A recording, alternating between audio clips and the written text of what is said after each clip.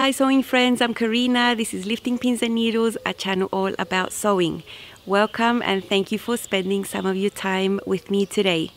Today I want to reveal to you my dress for the Sew My Style challenge for the month of June. I'm only participating not every month, but the month I do have the pattern already, and I did have the pattern for this month, so I jumped right in. I'm also tying it in with my Minerva Makers project. So the fabric I used for this dress came from Minerva Crafts for free in exchange for a blog post I write for them. Now if you look behind me there, what is behind me? That beautiful white flower and that pink one there. Now these are wild, they grow here, I do absolutely nothing for them. They are wild orchids. So what dress did I make? The Orchid Midi. Now I've made the Orchid Midi before, I was a tester, I have my original dress I love. It's the first midi length skirt I've ever made, like in decades I think. Put a picture here so you can see it. I've got a full video all about it, so I'm not going to review the pattern this time because I'm going to concentrate on something else. So I made the bodice twice. I made it for the dress, and then I used the same Orchid Midi bodice for my jumpsuit with the parasol pants. And that is not a mashup I invented. Those two pattern companies got together and created that, and I think it's amazing, and I love that jumpsuit. So I made the Orchid Midi again, but I decided to hack the skirt, and I knew I wanted to hack it into this sort of style from the get-go. Ever since I was working on my tester version, my brain's always thinking, what else can I do with this pattern? Because I like getting the most out of patterns for a creative thing that I like. So the skirts, I want to use the same pattern pieces, but I want to change the front appearance of the skirt into a tulip shape. On the Up Close and So Personal, I'm going to show you in miniature version of the pattern how I did that, because the pattern pieces were so big I couldn't get a good view with my camera. And the reference measurements I give to make these changes are just the ones I randomly chose. You know, the crossover of the skirt can be much lower. I chose that measurement that you're going to see there because it's the height where the crossover will hit above the knee. So, you know, if you want it below the knee, you just choose and make whatever sizes you like for this type of skirt. And this type can be added onto any dress with any bodice, you know. And it's one of the styles I really like. So let's hop into Up Close and So Personal to see how it was all done, and then I will show you the dress. Don't you think this is starting to wear me? You've been rated down like hell. I'm weak. I have tried to give you my soul, but you can't love something you own. It's too late. Here you can see the line art, and this is the original skirt. So basically I want to create two pattern pieces that overlap each other. So the skirt still is going to be midi length on the side and the back, only at the front because of that tulip overlap. There's going to be a high-low, and I love this type of skirt, and I just have the vision of this dress being like that, and that's what I'm going to do. I'm going to show you how I'm going to do that. Okay, this is a mini front pattern piece of the skirt. You can see that there's a seam in the center and a slit. That's why that has that shape right there. There's a 3/8 seam allowance there, so I just drew a line there to symbolize that 3/8 seam allowance that I'm going to fold back and eliminate. So I'm just going to get rid of that seam allowance, and now I can put this new pattern piece on a paper on the fold. So there's some paper. I've put the pattern piece that I've eliminated the center seam allowance from on the fold of this paper, drew the outline all the way around. Now I want to be clear, I am eliminating the pocket that this pattern has. So that's something I've already done. That's why I've completed that hip area, and you know, otherwise there would be a slash pocket there. Anyway, then we get this thing, and I'm going to cut it out. So then I have a full front extended pattern piece. What I figured out was that just to have this tulip shape overlap just above my knee, I needed the length from the waist down to be 20.5 inches. Okay, and now from the side seam here on the top of the hip, from the waist down, I just chose 10 inches. So I have these two reference points there. So then I just went and eyeballed a line went like that, crossed there at the 20.5-inch mark, went down there, and then that. So I did a lot of play. In my original pattern piece, I'm gonna put a picture here so you can see. I didn't achieve this line at the first go. I played, I had different shapes, so you're gonna see like lots of like ugly scribble marks until I got the shape that I wanted. This is just eyeballing, you know. Yeah, so then you cut off that excess,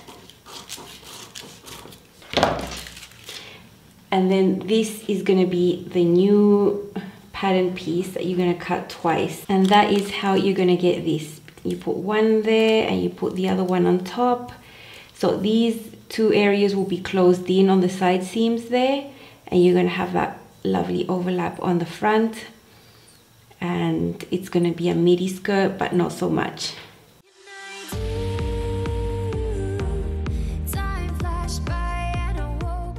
Okay, so here you can see the fabric, and this will be placed one on top of the other. Whichever way doesn't really matter. So looking at it like this, it looks really strange, but this is not how the skirt is going to be. This is a very drapey, flowy fabric, so it's all going to be like that sort of thing when I'm wearing it. This is the length there that I didn't want shorter than the 20.5 inches. What is that, 50 centimeters? So my knee will be sort of there, right there. This will need to be hemmed prior, so I need to hem this and I need to hem that before attaching this onto the back of the skirt. Here we have the skirt. You're looking at the wrong side of the fabric up. On the top, I have basted both skirt pieces together with a basting stitch right there. And I have pinned the front after sewing them together to the back on the side seams all the way down. Now on the bottom of the skirt at the side seam, I did sew about 4 inches. So I sewed and serged, but only that piece. The rest is still open and has a pin. So I've done that on both sides. And what this allows me to do is do the bias binding on all this thing. So you can see here, the bias binding starts there, goes all the way down the tulip shape, down to the back of the skirt, around, catching that piece of side seam I already did, and then up, up, up, up, under there, and then it shows up under there. This is the bias binding that I'm using. It's satin bias tape that I bought in bulk. It's 18mm wide and it's double fold, as you can see. To reduce the bulk, I cut off one of these folds. So that is what you can see there to make the bias binding narrower. So then you have one bit there that will be gone. And that's what I'm going to sew on to the hem, as you can see there. I sewed it on an 1/4 inch seam allowance, and then I trimmed it out to half, so narrower. What I have to do to the hem now is, because this is all curved, I'm going to do tiny snips. And once I've done that, I'm going to do like an understitch that will catch the edge of the bias binding to that tiny seam allowance, and then fold it up and then top stitch on the top, and then the hem will be done. Once the hem is all done, I can just finalize these side seams and then carry on. You know, the skirt would be completed, then I would just have to attach it to the bodice at the waist on the round.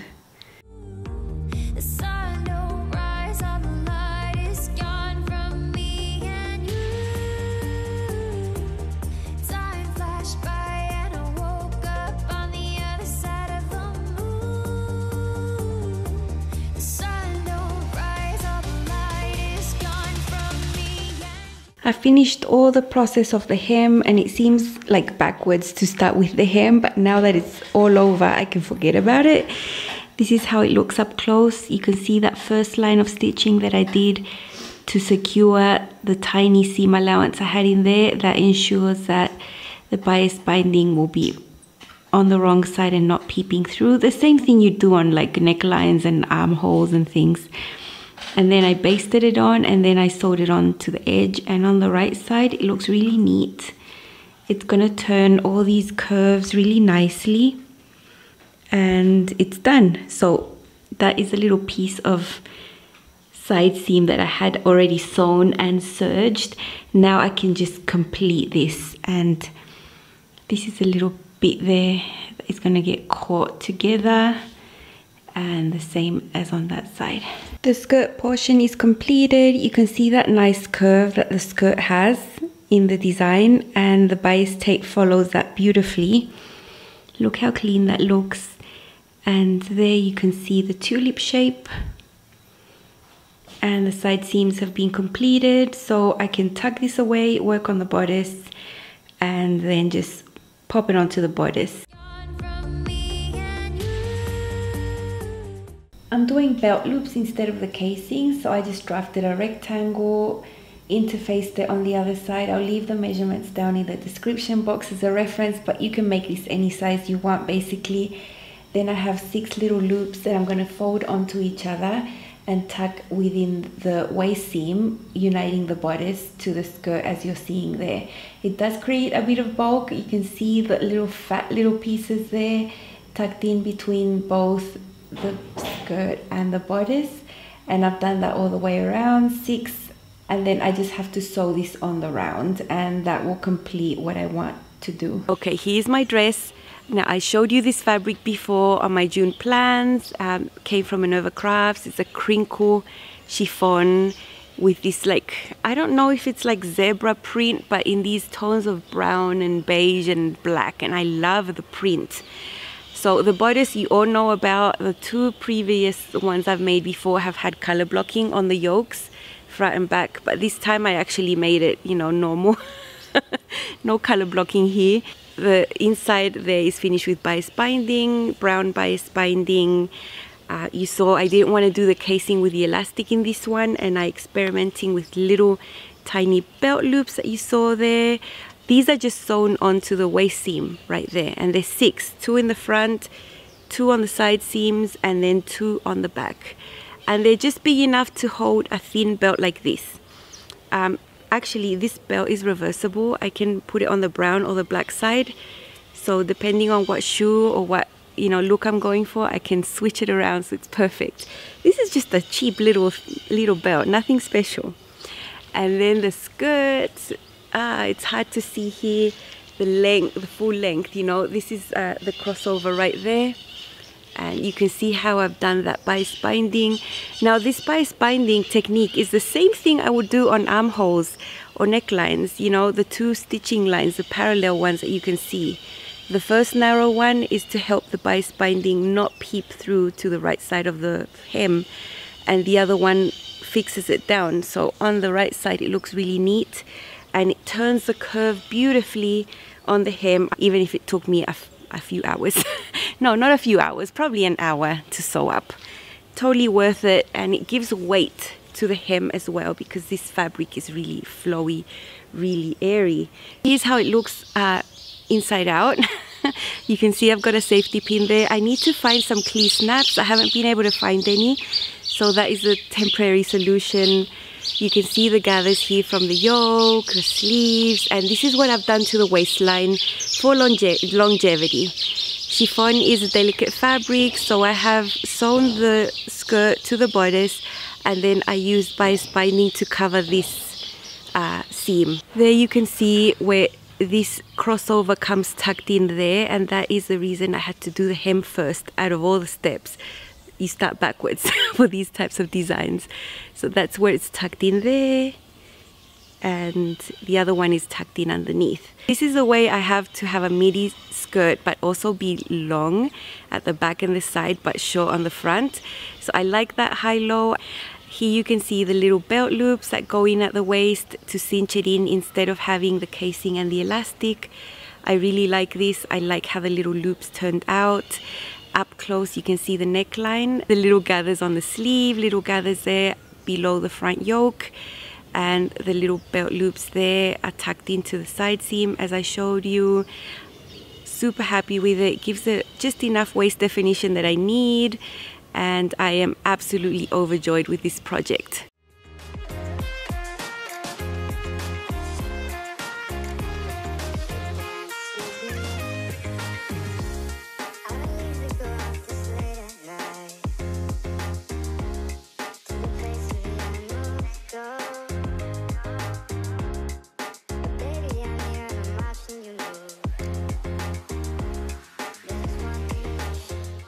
So I am super happy, as you can see my face right there.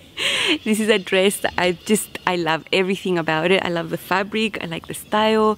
I love that I can have the best of both worlds of having a shorter skirt and a longer skirt.